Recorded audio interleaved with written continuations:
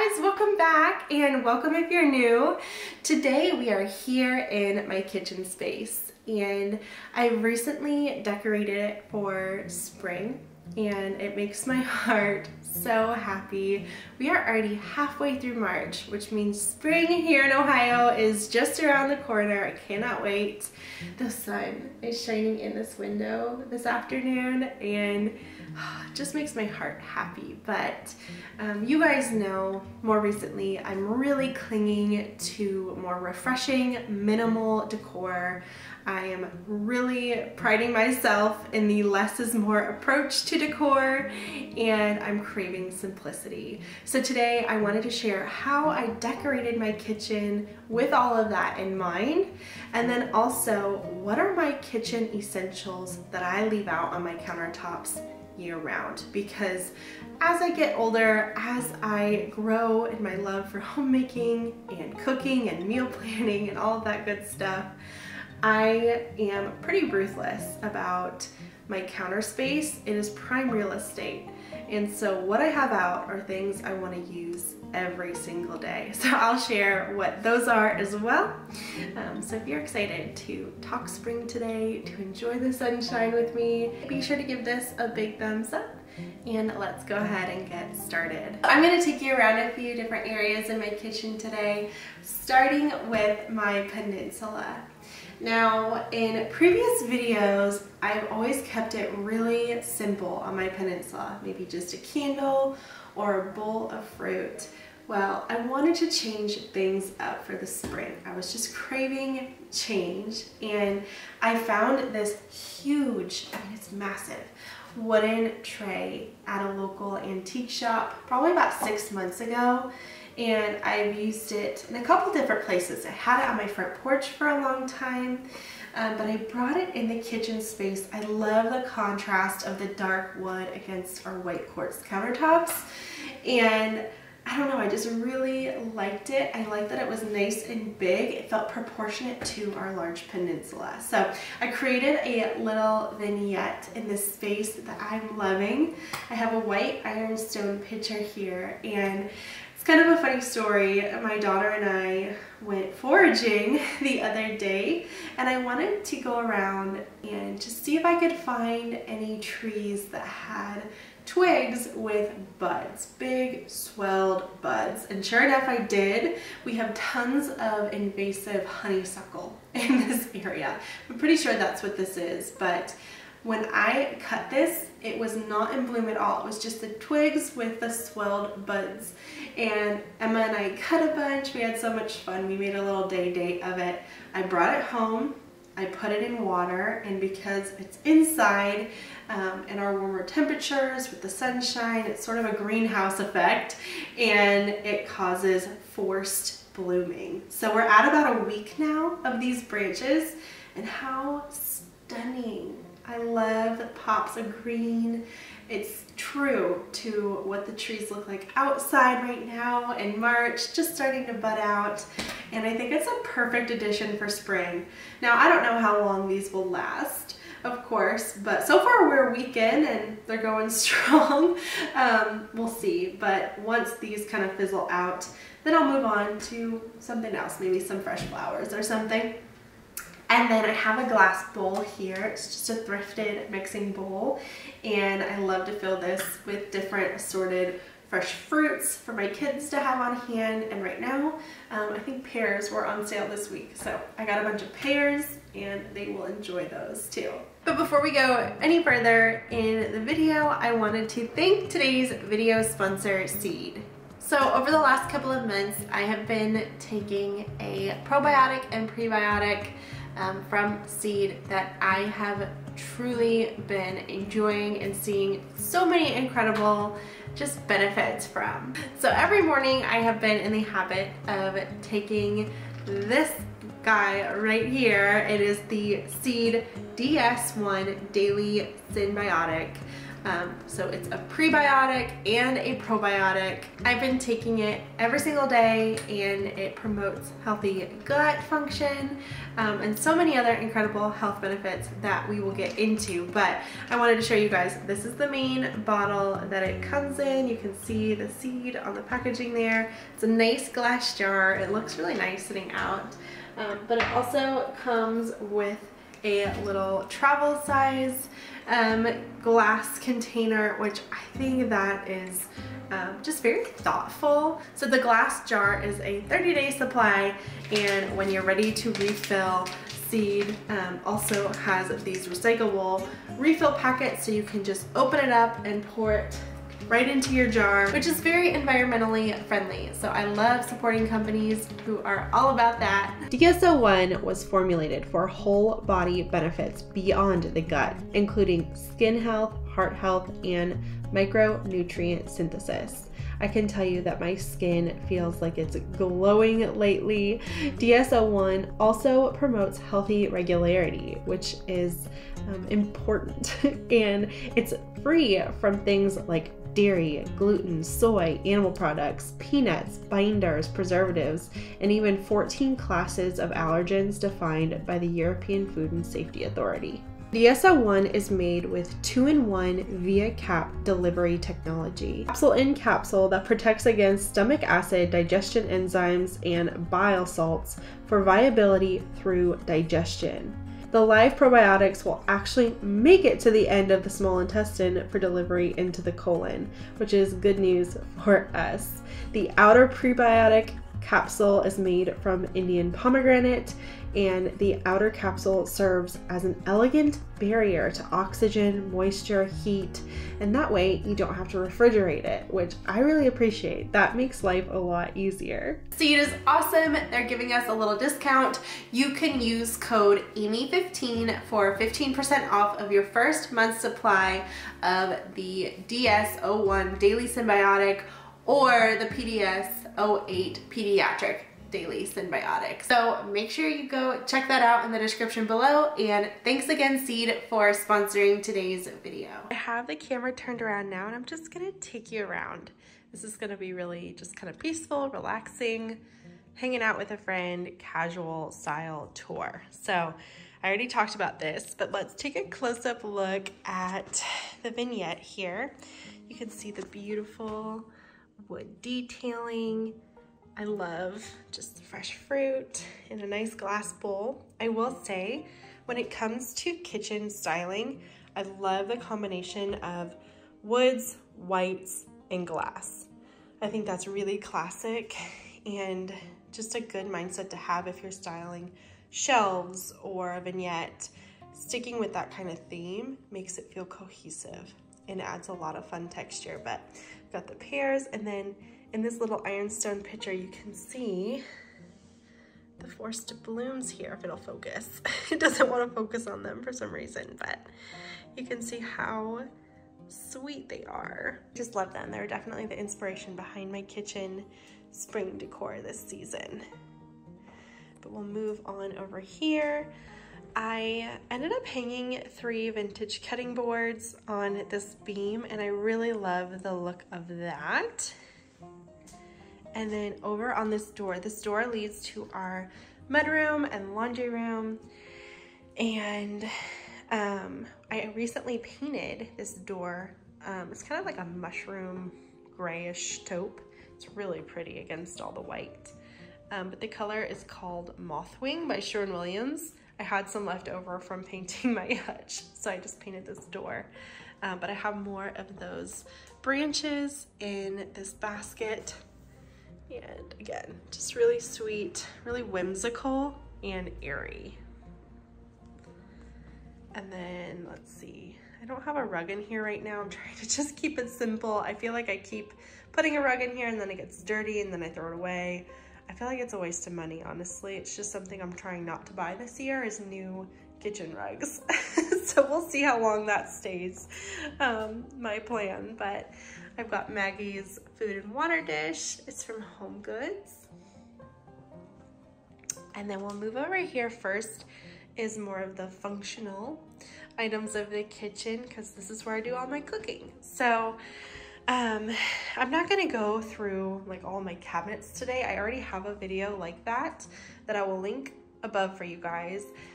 It's sort of my kitchen organization tour, and I share all of my cabinets, like this spice drawer here, or not drawer, spice cabinet here. I've really taken my time organizing everything.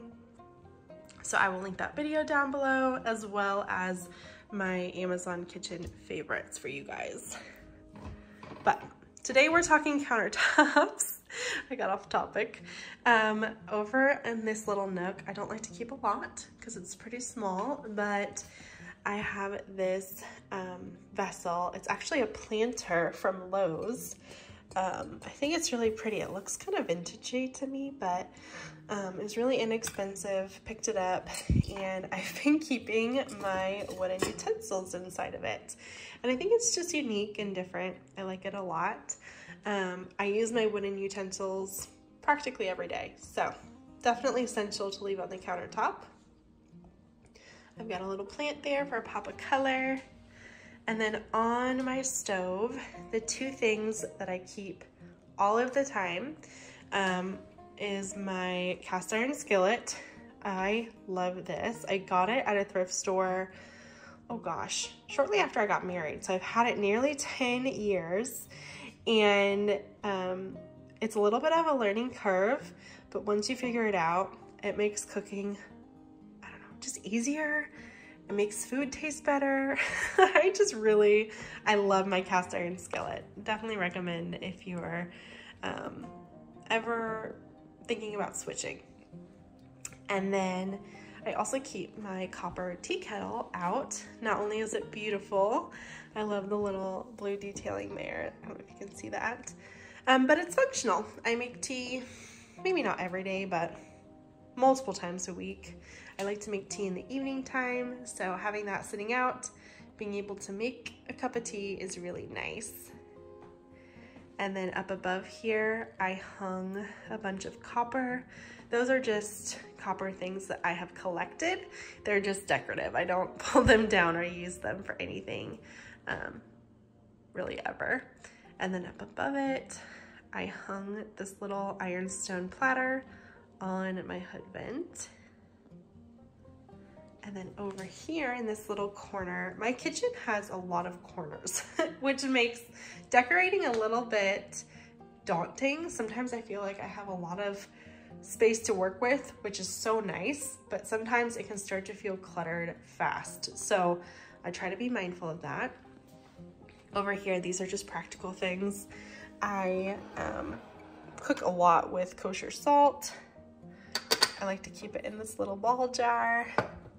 Got my avocado oil because I use it for cooking every day. And then I keep my cake stand here. I have this glass cake stand. I think this came from Walmart years ago, but I love having this here and filling it every week with just different baked goods. I made the kids these healthy banana chocolate chip muffins. Oh, they are so good, you guys. And they have really good ingredients in them. I like to use the stevia chocolate chips, or not stevia, what is it? Lily's, Lily's chocolate chips. I think they're made with stevia. Yeah, they're really healthy, which is great. My kids have no idea that they're healthy. And then I like to hide cords with cutting board, or not cords, outlets with cutting boards. And then, if you don't know, this is our butter crock. We always have soft, salted butter at room temperature. If you don't have one of these things, you need one. I love it. I don't know why. It's not any different than using a butter dish, but I just think they look so cute and they're fun to use. I will link an option down below for you guys. I probably have one in my Amazon storefront too, but these are so neat. I love having one because it's just really nice to always have soft butter on hand for cooking, for toast, for whatever. And then that's kind of all of this side. Now we'll move to the fun stuff. So my kitchen sink area right now is like my herb garden. I have really been enjoying fresh herbs this winter. I feel like it's really giving this space a lot of life, and it's nice to be able to have basil or mint in the dead of winter. It's been really, really nice. So I think that's something I'm going to continue to do every winter. But you can see I have a basil plant. This is spearmint. It's really starting to take off. Look at all the little baby new growth. Oh, I also have this little cake stand that I keep my brushes on, just so I'm not always putting them right onto the countertops. They can dry out. Those are just from Amazon, and this has dish soap inside it, so I don't need to keep my dish soap on the countertop, which is kind of nice. I'll link that for you guys. This is actually not an herb, although it looks like an herb. It's some kind of house plant that is a creeping Jenny. It's like, I don't know what it's called, but I know it's a creeping Jenny, like houseplant version. It's some kind of variety of creeping Jenny. There, I'll say that. And I just think these are so fun to have on the windowsill, have something growing. It's really nice. And then my sink, which I get questions about this sink a lot. It is from Vintage Tub and Tile. I did buy it new. It's cast iron. It's over 200 pounds, so it's no joke, but it's beautiful. And next to the sink, I have this soup tureen that I got at Goodwill, and I filled it with some white daffodils. They're not quite blooming yet, but when they do bloom, it'll be so pretty. I love having daffodils in the house in springtime. It's really nice. And then this is my absolute favorite spring candle. It is the lilac candle from Antique Candle Company. I need to order more because it makes your entire house smell like you just went out to the yard and cut a bunch of lilacs. Such a good smell. It smells like spring. I've got a kitchen towel here. When it comes to spring decorating, linens, swapping them out for things with stripes or blues or lighter colors is a great way to go. And then I always keep my glass canisters out with my flowers and oats and homemade granola. We use them all the time, and they just look really classic. I keep my KitchenAid out for baking. And then this is sort of the blah part of the kitchen, but over in this corner, you can't see it when you're looking into the kitchen, but over in this corner, I've got this really cute wicker two-tiered basket that I use for potatoes and onions, and sometimes other produce, but we kind of like to keep this part hidden. But I told you I'd tell you what all my countertop essentials were. So moving over here, I cannot recommend a cozy coffee nook enough. This is mine, and for spring, the only thing I really changed, I added that faux rosemary plant. I think that came from Target last year, just for a pop of color. And I've got like white dishes and some crocks full of rolling pins, and this little tiny baby crock, how cute is that, is actually where I keep my garlic. Sometimes it's fun, get creative with hiding different things. Crocks are a great thing to have in the kitchen for hiding produce or bread or whatever you need to hide. I've got another tea towel there. And then on this little vignette, I've got my cozy kitchen lamp, a cutting board to hide all the cords. And then I actually got this faux daffodil plant. It was kind of in this ugly container. I got it at Goodwill for I think it was $3, which is probably a little spendy compared to normal, but because it's almost spring, I feel like they marked up some of the spring decor. But I did find it at Goodwill, and I stuck it in this little white sugar dish, and I think it's really cute. I think it's really sweet for springtime. And then I've got my Nespresso. I love my Nespresso. I love having this little coffee nook. I have my frother put away right now, but I have been obsessed with frothing coconut milk and almond milk together and pouring it in my coffee. It's low sugar and it tastes like a tropical vacation. It is so good. So that's that. And over there on the left is just my mock meal, which is not an everyday use for me. I use it every couple weeks, maybe once a week. I don't know. Often enough. It's pretty heavy that I like to leave it on the counter. And it's so nice to be able to stone grind our own wheat berries and produce our own flour. All of our flours over there, we ground ourselves, which is really nice. We're trying to just kind of really start to think about where we're sourcing some of our food and the ingredients that we use. But anyway, I think that is everything in our kitchen space right now. So that was just a quick tour of my kitchen and everything I have in here for springtime. It feels so fresh and cozy in this space, and I hope that you enjoyed coming along with me today. If you have any questions, feel free to leave them down in the comments section. And don't forget to subscribe if you're new here today. It would mean a lot if you would join my YouTube family.